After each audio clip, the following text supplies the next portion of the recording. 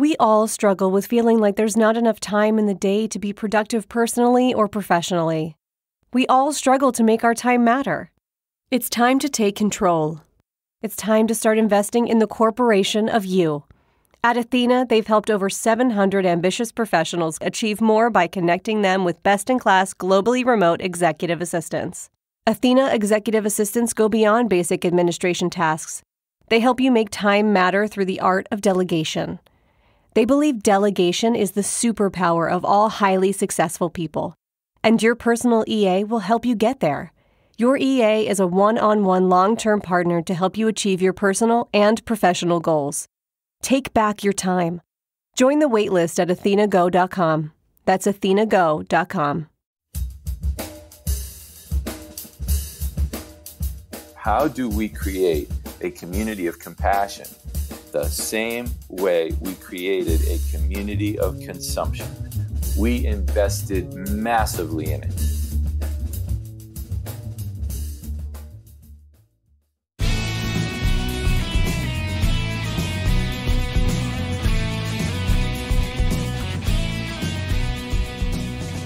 From OffScrip Media, I am Matthew Zachary, and this is Out of Patience.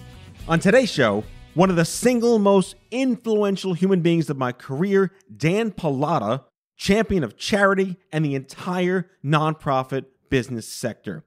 Dan's take on how we as a culture think about charity the wrong way planted a bedrock philosophy in my head for how I was going to grow and lead Stupid Cancer to scalable success without the pitfalls of donors complaining about overhead.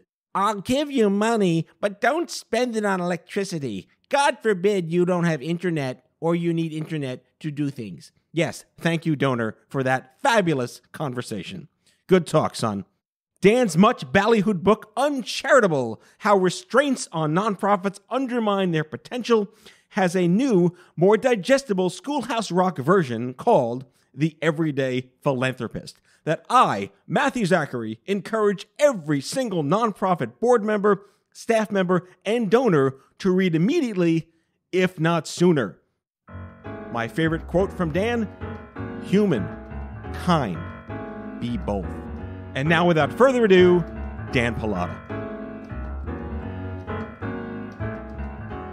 Dan Pallotta, thank you so much for coming on my show. I would say this is your third appearance on my show, but this is your first appearance on this show because we had spoken in the past on the Stupid Cancer Show at large, not even debating, but consistently agreeing on all of the philosophies and structures you brought to the consciousness about the challenges of even understanding what the words nonprofit means. And before I have you respond, my first introduction to you was your TED Talk in 2013, where you started by saying the following words: being gay and fathering triplets is by far the most socially innovative and socially entrepreneurial thing I've ever done. My goodness, how do I not know this man? I read all your books, and we just became like bros that day. I think it's important to go back and examine how prescient and timely and necessary that TED Talk was. There's a conversation about this now, and there wasn't before. I think we've made a lot of improvement. 6 weeks after I gave that TED Talk, 3 of the big evaluators, Better Business Bureau Wise, Giving Alliance, Charity Navigator, and GuideStar got together and issued a joint press release in which they essentially told the general public, stop asking about overhead. Overhead isn't the best way to measure a charity's performance.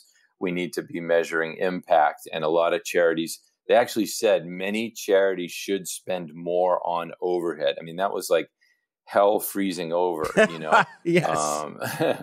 That press release came out the same week the Supreme Court struck down the Defense of Marriage Act. So I thought I was like living in an alternate universe or something. Wow. All this change was happening. And a couple months ago, 5 of the big foundations, MacArthur, Open Society, Ford, Hewlett, got together and said, we're going to start funding overhead at a much higher rate to destigmatize the whole notion of overhead. Darren Walker wrote a beautiful piece in which he said that this whole overhead thing has been a charade and the Ford Foundation has been a participant in it. So that's probably more than I could have dreamed would have happened as a result of this conversation. That said, we've got a long way to go. So there's broad consciousness at the level of institutional funders now that you really want to be looking at impact and not overhead. It's not 100%. I would say, I don't know if the saturation of that is greater than 50%, even at the foundation level. At the level of the nonprofit organization itself, I'd say there's low saturation there. I'd say most nonprofits are still driven by their fear of keeping overhead low. And at the level of the general public, I'd say there's no saturation. You can go out and ask 100 people on the street, how do you decide which charity to give to? And they'll say that, the ones with the lowest overhead and that don't pay their CEOs very much, those are the best charities. So there's a long way to go. I would say we are with this conversation where gay marriage was in the 1940s, not the 1980s, not the 1970s, not the 1950s, the 1940s. The notion that gays could marry is becoming an idea, but it's nowhere near being broadly adopted or not controversial. It is really fascinating that the perception is still, I'm going to make a donation to this charity, but I don't want to pay for your electric bill because, God forbid, you don't have electricity and you can't do your job. It fascinates me to no end that is common perception amongst donors. I will comment that having been introduced to your work and your book and your activism in the AIDS movement and how you were able to, let's spend money to make money works in for-profit, but it's anathema in nonprofit. I made a lot of conscious decisions in trying to build Stupid Cancer to almost intentionally not be donor dependent, kind of like to just avoid the whole conversation in general. And most of our revenue came from business partnerships and corporate sponsorships and social good relationships and e-commerce. And we did live events. And I almost feel like I didn't solve the problem, I avoided it. Have you seen any organizations in the nonprofit space that have taken up this heed, like worked head on into their donor community and got conscious shifting in the way that they give? Yeah, I've seen Charity Water do it. Charity Water set up a separate board to fund overhead so they can tell the general public 100% of your money goes to the cause. So what they've proven is that at a very high dollar figure, they can convince a lot of people to give all of their money to overhead. Unfortunately, what they are doing at the same time is teaching the general public that zero overhead is an expectation the public should have. And so they've sort of avoided the problem as well at the general public level. And I think sooner or later, we're going to have to tackle the problem at the level of the general public because 75% of the money coming to nonprofits comes from individual donors. So that's where the big money is. That's where the big gains are to be made. So we've got to change the way the general public thinks. I was in Charlotte giving a speech one day. They have massive problems with economic mobility there, huge divide between the rich and the poor and no ability to move from one to the other, worst in the nation. And so they commissioned a huge study, universities, consultants, nonprofit sector, government. And on the cover of this big, thick report, they had a question, which was, how do we create a community of caring? As if that was a really difficult question to answer, right? Yes. Like as if that's not going to get answered in our lifetime, but it's time that we pose it. And I don't think that's a difficult question to answer at all. I think that's a really easy question to answer. How do we create a community of compassion the same way we created a community of consumption? We invested massively in it, trillions and trillions of dollars, and we continue to invest hundreds of billions of dollars a year in advertising and marketing to get the general public to consume. Day after day after day, we're indoctrinating the general public in consumption. You go into Times Square, look at the gigantic billboards for Coca-Cola and for Apple and for Microsoft and for Disney. Walk down Main Street, look at the big beautiful Apple stores and the Subway stores and the AT&T stores, just constant indoctrination everywhere we go. When I was a kid, I used to love to draw logos. What logos was I drawing? I was drawing the 7-Up logo and the Coca-Cola logo and the STP logo. I wasn't drawing the Red Cross logo or the Oxfam logo. Why? Because I was never seeing them. At the youngest age, I was being indoctrinated in consumption. Country music, you ever watched the Ken Burns series? The radio stations that grew up with these 50,000 watt towers, the reason they built those towers was to sell insurance and cigarettes and flour to the general public, and they needed some content to keep the general public attentive. So country music was the content to keep them attentive so they could sell them cigarettes and flour and insurance. And if we think we're somehow going to get to some glorious, compassionate culture without investing in a counterbalance of indoctrination, we are living in a fool's paradise. So it's not a difficult answer to see how we get to a more compassionate society. But if you keep telling charities, you can't spend any money on advertising, you can't do what Coca-Cola does, you can't do what Tide detergent does, you can't do what Apple does, then we're going to have the same messed up society that we have. And we're seeing it in all of its glory right now. So it's up to the general public to start to say, I want to see a different world. I want to build a world of love and compassion and generosity. And I want charities to take the lead on it. I want them to start filling my mailbox and my billboards with message about love and hand-holding and support and nurturing. Enough of beer and potato chips. You had brought up a very salient issue that the nonprofit sector kind of fills the gap where the private sector sees no financial gain. Is there any middle ground in terms of, I know that whole B Corp thing came and went or whatever it is. Have you seen any hybrid solutions in public-private relationships where that brand exposure, that cause gets integrated into your cultural psyche so you're aware of it, and yet you still need to buy toilet paper? I mean, the AIDS rides and the breast cancer 3 days. The AIDS rides were sponsored by Tanqueray.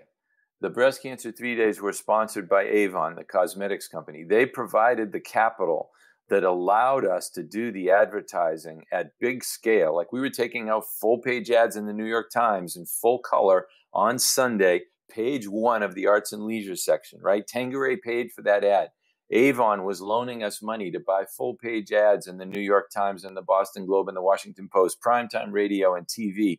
And we called it the Avon Breast Cancer 3 Days. So there was a double win, right? And we raised net $194 million in 5 years as a result of being able to advertise the breast cancer 3-day walk the same way Avon got to advertise Skin So Soft moisturizer.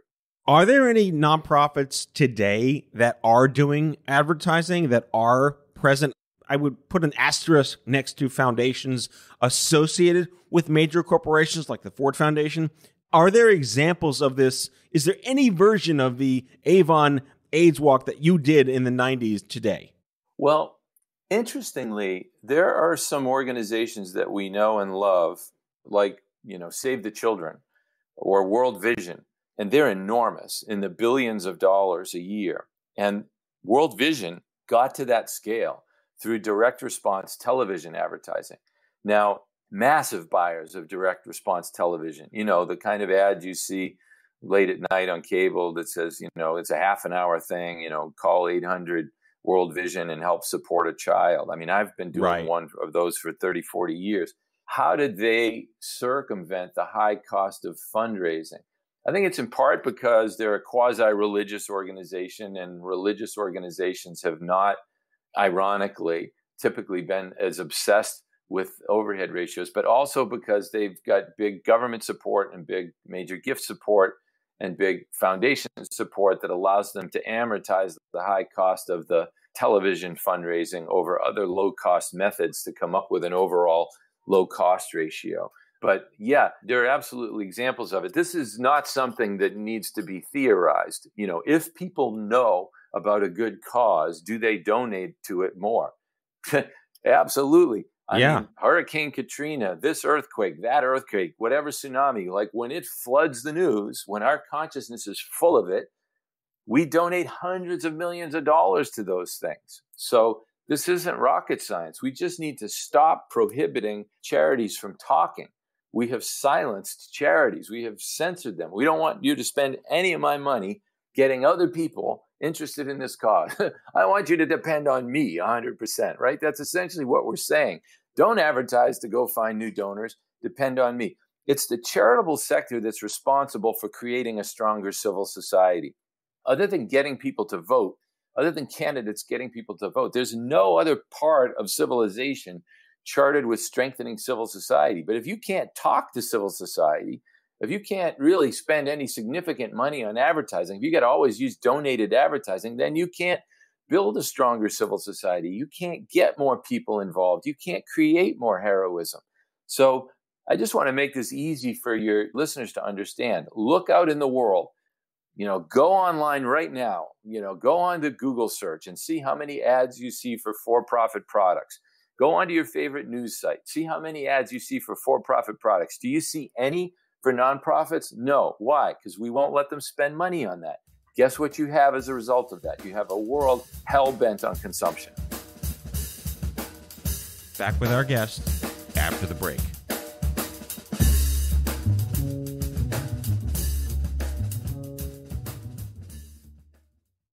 Has your chronic illness made it difficult to continue working in the traditional way?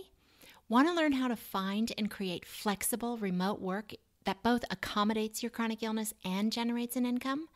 Join the Patients Getting Paid membership, a community of chronicpreneurs where people just like you find workshops and trainings, weekly updated condition-specific gigs, twice monthly coaching calls, co-workings, accountability, and the kindest community to support you on your path to make money while working from anywhere and taking good care of yourself.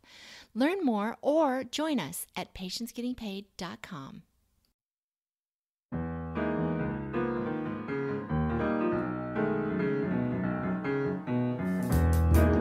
Let's talk to some of the folks that listen to my show that are nonprofit founders, and they're in the realm of less than $100,000 a year.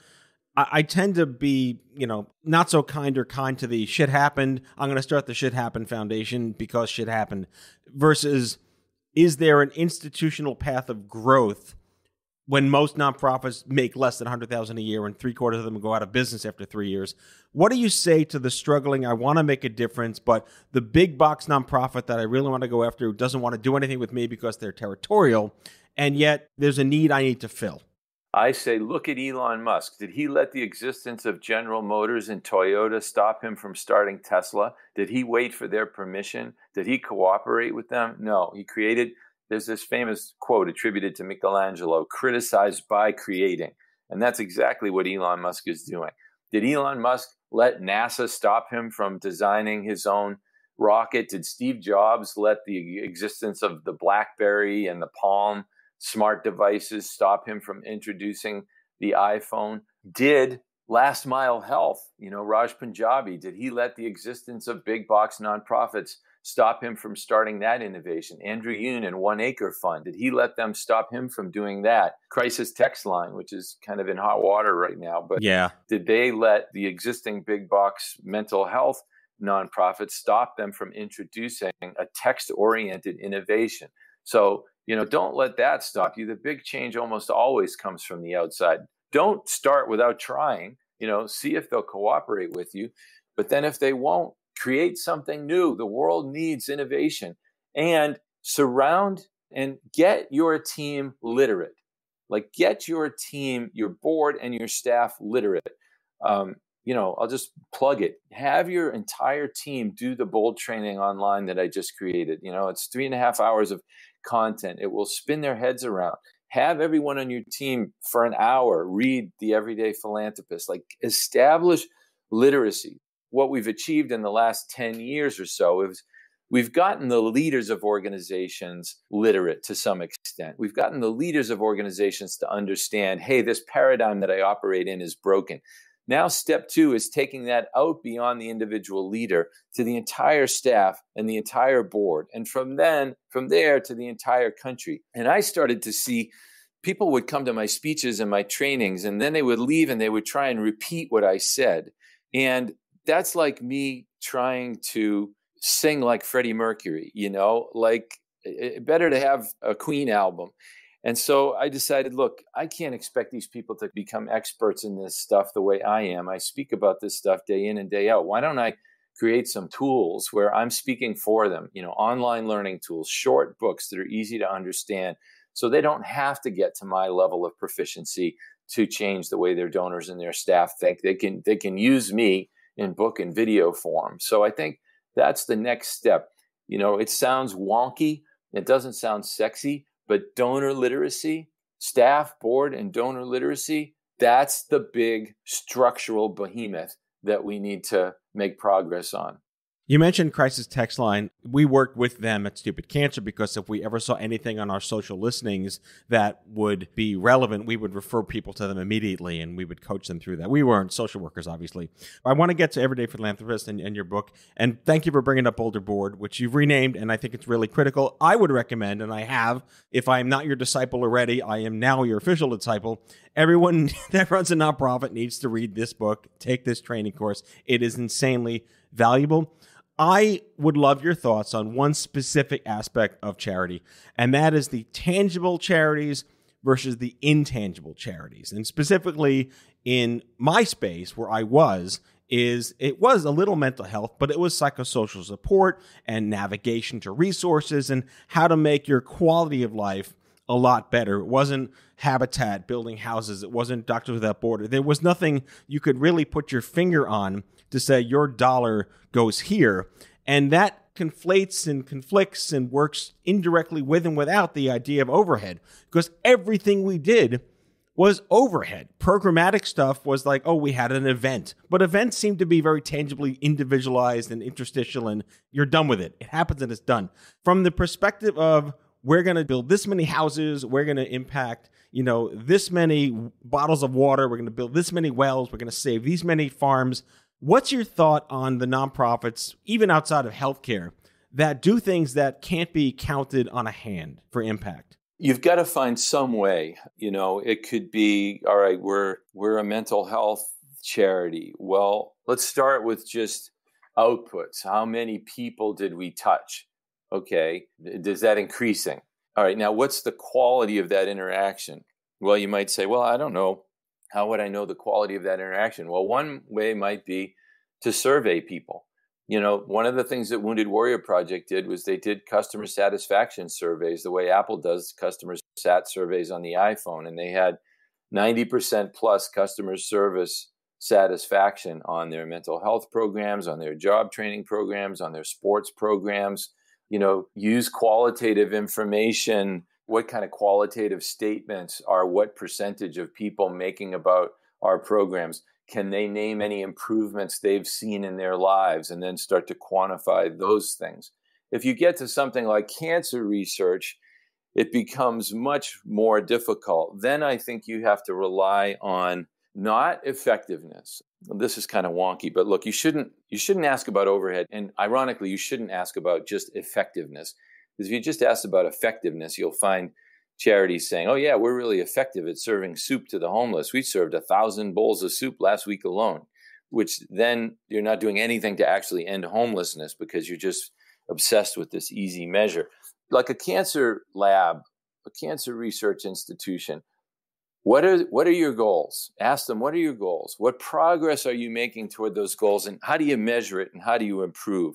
So, if it was Jonas Salk, look, I'm not going to measure your effectiveness a year before you find the polio vaccine. You're not effective at all. But what I want to know is, what is the nature of your experiments? Do you measure them? And what do you do with the data? Do you keep learning and do you keep changing based on the learning? Can you show me some intention to learn and improve? That's what's important. Yeah, and it also speaks to how donors usually want instant return on their contribution. They don't want to donate and hope one day in 6 years, it's like investors, you do a seed round, a Series A. Those investors expect a return, but they're willing to wait X amount of years for that return. That philosophy does not work in the nonprofit sector because donors make a donation and they expect the house to be built the next day. Yeah, which is why I said donor literacy, donor literacy, donor literacy. Teaching donors that we've got to get more people involved. We've got to get more donors. That costs money. The solutions to these problems happen over the long term, not the short term. If you want a short-term result, you're going to have long-term problems here forever. Donor literacy, because they don't understand that. What is the average donor doing with their day? They're taking care of their family. They're taking care of their health. They're investing in their own career. They don't have time to think about the economics of the nonprofit sector, the mechanics of impact and improvement and progress in the nonprofit sector.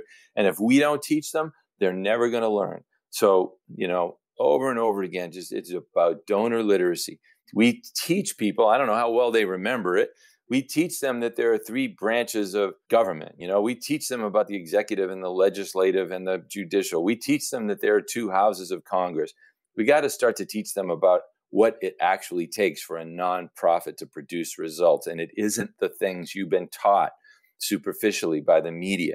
A nonprofit that keeps its overhead low and keeps its salaries low is not the nonprofit that's going to change the world. I mean, think about that. Do you want the football team that pays the coach the least amount of money? Do you want the Yankees? Do you want to be a fan of the Major League Baseball team that pays the pitcher the least amount of money? No, you want the opposite of that. Because at some level, you understand that you get what you pay for. And we want to attract the best talent to the nonprofit sector, the people that have track records of achieving very complicated things. I mean, just think about it for a second. What happens if you tell the nonprofit sector, find the people that are the cheapest to buy? Yeah, that doesn't work. Right? You wrote Charity Case, Uncharitable, and now you have Everyday Philanthropist, which I think we agreed is the Schoolhouse Rock version of Uncharitable. We're going to put a link to it in the description and we'll promote it on social. But what's the big takeaway here? Clearly, yes, it's a quick read. I love that, by the way, on your website, you say how long it takes to read your books. No one does that. I don't know where that came from, but thank you for telling me how long the read's going to be when I buy your book. Uncharitable is a wonderful book that everyone should take a look at, but the Everyday Philanthropist is relatively new, and it's a digestible chunklet. And I will encourage as many people in the nonprofit sector to look at it. But what are the key things in there that make it stand out? What makes it a very compelling, 40-minute read or 20-minute read? First of all, it fits in your pocket. It's a little bigger than your iPhone. It literally fits in your back pocket. It's got 32 little micro chapters. They read in about 2 minutes each. It'll take you an hour to read the whole thing. So an hour to seriously up your level of civic literacy, to become a really solid member of civil society. It's plain spoken writing. There's no academic jargon in it. There are big clarifying graphics so that you can really easily understand nuance. My mother wrote an endorsement on the back of it. She said, "This is the first thing Danny's ever written that I could actually understand."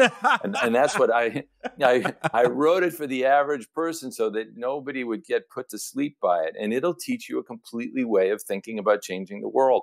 It'll give you a completely different way of thinking about the role that you can play in civil society. And it'll help you to see yourself as a philanthropist. That you don't have to be a billionaire to be a philanthropist. In fact, that you can be smarter than a lot of the billionaire philanthropists. And like I said, yeah, it reads in an hour. You can refer back to it. If you forgot something, you can send it to your friends. And you can get that at danpallotta.com. And then, you talked about the BOLD training. You can check that out at theboldtraining.com. And those two things together, if you gave those to everyone on your staff and everyone on your board, you would change the conversation in a week dramatically.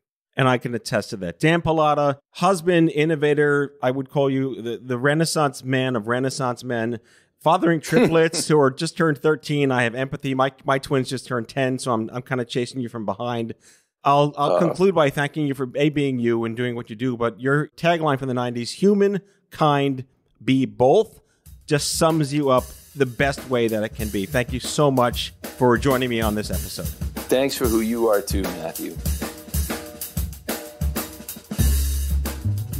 That's all for today, folks. If you like the show, be sure to subscribe, leave a review, follow us on social, and tell all your friends to listen. Out of Patience with Matthew Zachary is a product of OffScrip Media. Our executive producer is Matthew Zachary.